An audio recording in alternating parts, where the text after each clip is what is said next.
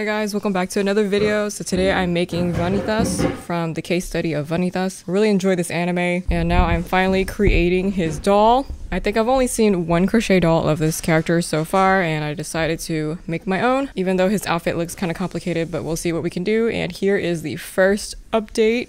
So I went ahead and created his body. I started off with black shoes and then he has like a white along the bottom part of his shoes. Here is the black pants. Most of this part will probably be covered because he does have an outer layer, but I still went ahead and created the details anyway. So the front part is this periwinkle color. It's kind of like this purple blue kind of shade. I think it's more purple though. On the back side it switches to like a different color, which is dark country blue by I Love This Yarn, and I did some color changing for once. So yeah, it's pretty cool. Very simple color change, but it looks quite satisfying, I think. And then the head is bald. I gave him pointy cornered eyes. Decided to give him this because I feel like his character is very cat-like and so are his eyes. So this is what we have so far. I'm gonna go ahead and create the rest of it. Be right back with the next update. Hi guys, welcome back to another really quick update as I'm about to go somewhere. So here we have the body. This is like the inner part. Gave him this little bow right here that made them bow with the Arctic ice. Created two little ribbons which I glued on to the back of the bow. Then I glued that bow on this little side right here of his waist. And then this middle part here, there's a little flap. This is the bottom of the shirt, which I created in black. And then I simply went around and sewed it all the way around his body instead of gluing it this time. So that way I can go ahead and like sew on this middle part right here, which is also Arctic ice, so that way it could look like the ribbon is being wrapped around his waist and the ribbon ties off right here. And here is the middle of the shirt. I created this other bow using soft blue. It's just like a typical bow that I created for all the other dolls I've been making. And here is the collar, which I used white, and then I went ahead and sewed this all the way around the doll as well. Without gluing it on this time, I'm leaving the collar upwards, the two little flaps on the front side upwards, and this is what it looks like so far. Also gave him an ear right here. I'm only giving him one ear right now just because it shows. The other ear doesn't really show, but that's why I'm giving him this one. And this one also has like three piercings on here. One piercing is like dangled down and the other two piercings are on like the top part of his ear, which I think looks really cool, by the way. Love making little piercings. And yeah, this is pretty much what the doll looks like so far. So here's the front side, here's like the side, and here is the back side. So for the hair cap, I'm using black. I'm using 4 inner rounds, 3 outer rounds to create the hair cap, since his hair is going to be a little bit shorter. And that's how I'm currently making it so far. Be back with the next update.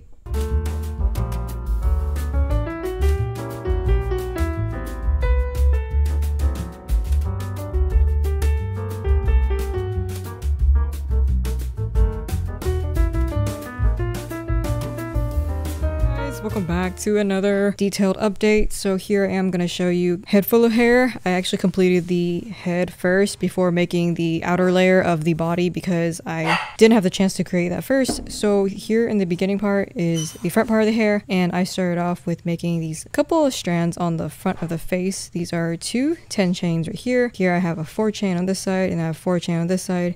And the rest are pretty much all filled up with 8 chains. So here I have an 8 chain right here, which is like an upside down triangle. And then I have another one right here. And then it fills up right here as well. This one is like a strand that's like poking out on the side. This one pokes up on the top. And then on this side, here's another upside down triangle. And I got another strand right here. And one right here next to the ear. So it's black, so it's kind of hard to tell. But here I put the hair strands along the bottom part all the way around. And then I fill it up in rows on the top side.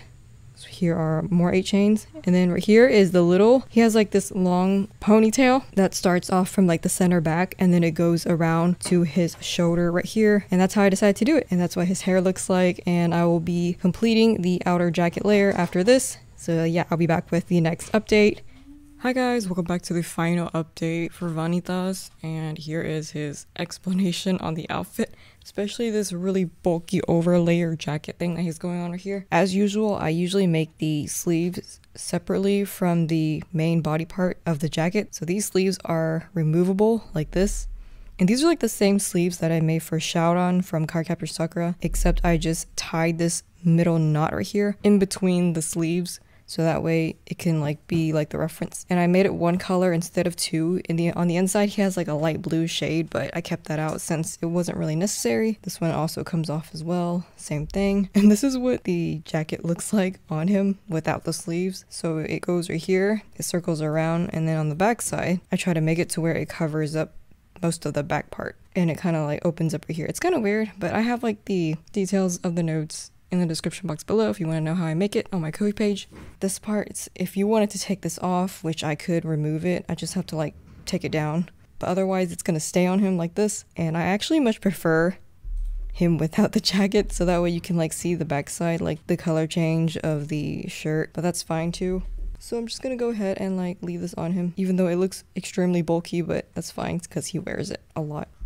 With the jacket being this bulky, I feel like you can barely tell who he is because it's covering up so much of the details, but at least it's showing the bows and stuff. And like the earrings, oh my gosh, it's like I'm scared it'll get covered up by it. And I created his hair black even though he has like really dark blue hair because I wanted to make sure there's like a difference between the hair and the jacket. So we're just gonna go with black in this case, and I think it looks pretty good. So yeah, this is the front side. Here's the side profile. Here is the back side. Whoops, this part needs to be put up right here. And there you go, the back side. Other side. And pretty much, yeah, there you have it. Vanitas. That's what it looks like. And next I'll be creating Noe. Hi guys, welcome back to the first update for Noe. So here I'm starting off with dark charcoal for the legs and moving on to the pants. I used white, and here is this shirt where we have some color changing going on. I did this one little stitch right here which I changed to white where it kind of curves upward in the middle. The reference photo is on the right anyway, so you can tell. And then the back side, I did some little bit more color changing, and the top part on the back side I used Thunder, and then this part is Orchid, and I did a little bit more color changing right here so that way I can add like the white collar on this part. And for his skin, I am using something different for once. This is Toasted Almonds, which I'm using for his skin tone because he does have a darker skin tone than a lot of my other characters, and his eyes are also different colors as well. I'm using Grape, which is like pretty much purple for the iris of the eyes, and then the eyelids are just white. So yeah, very interesting eyelids, and this is what he looks like so far, and there you have it. I'll be back with the next update. Hi guys, welcome back to the next update. So this is what his body currently looks like with all the little details that I added on the front right here. The top part, I added on this little white collar. It's the usual typical color that I always add on. And I know I did some color changes around this neck right here, which honestly wasn't necessary because I didn't realize it was gonna get covered up by the collar anyway. And that pretty much hid all the color changes that I did right there, so totally not necessary. I'm gonna have to adjust my pattern. And then after that, I went ahead and added on this little simple black bow, which isn't really visible, but that's a bow right there that was necessary to add. So for the rest of the front part, I took black yarn. This is like the regular black yarn, and it looks kind of messy right here. It's a little bit wonky because I was trying to like create details for the buttons, and I simply sewed this part down the middle, and I should have used thinner yarn for that, but I didn't, so that's how it turned out. And I also gave him two little pockets right here. I did take my lace black yarn and I put these two little slits across the pockets for the little details that he has there. And yeah, that's pretty much the front side. I really wish I could do something else about the button. Maybe I should like redo that because it looks really bad, but at the same time too lazy to. Now here is the back side, what this looks like. I just did very minimal details for this one. This is the belt right here. It's like pretty much covers the back side only because you can't see it on the front side. I used mixed berry for the belt, and then these are little belt loops, which I have two of them, and I took yarn and sewed an X right here in front of the belt, and that is it for the details for the back side. And not sure if I talked about the arms. I think I forgot about that. So for the arms, I used antique white, and then I used Thunder for the rest of the arm sleeves. So I'm actually using two different shades of white here because I wanted to have some variety, and maybe it's not too obvious on camera, but the whites do look different between white, off-white, antique white, and I only have antique white and white. So, and for the head, I am doing 4 inner rounds, 4 outer rounds, plain white hair cap, and I'm starting off with this 12 chain right here, which I placed down like this. So here's the front part of the triangle. I placed it on sideways, I twisted it, and then I'm placing it next to his eye right here because he does have this one long weird strand that goes in the middle of his face. And these two chains, this one and the other one right here, are 8 chains, and that's currently what he looks like. So I'll be back with the next update. Hi guys, welcome back to a final update for Noe. So I did a little bit of adjustments on the shirt right here for the middle part. I took out what I did before and I just created 3 little knots this time using black, and I'm not sure if this is any better, but this is what I could come up with, so we're sticking to this. And for the final update on the hair, I used 8 chains for the rest of them. So I got like a few strands sticking out right here, a few more strands over here, and these are like all 8 chains laid out. This is the only 12 chain that I'm using. This is what it looks like on the side, and here is the back side lined up along the bottom part. Here is the other side. There you have it, the top filled across right here, and then laid it all out like this, and there you have it. So this is his white hair, and it's so interesting because he has like darker skin and then you have like really white hair. After that, I went ahead and created his hat, which this is like the little mirror that's like stuck on the hat. I used silver and honey by yarn bees for this, and then I simply sewed on this little strand that goes across for the chain. Here's what it looks like on the inside. I try to like tuck in most of the leftover strands as much as I could, and there you have it. It's not like the most perfect hat, but I wanted to fit his head kind of snug, so I tried my best to create that. Let me go ahead and try to like put this on. I'm gonna go ahead and secure the hat on with pins. Okay, so sorry if you hear any noise in the background. We are doing some renovating on the place. But anyways, here is the hat on his head. This is what it looks like, and I am pretty satisfied with this so far. And I know he wears like this white coat, but I decided not to add on because I want like the details of the outfit to show. And I prefer that for Vanitas too, although I probably will leave his jacket on. But here is the final result with the hat on top. I did have to do some like little adjustings once I made the hat.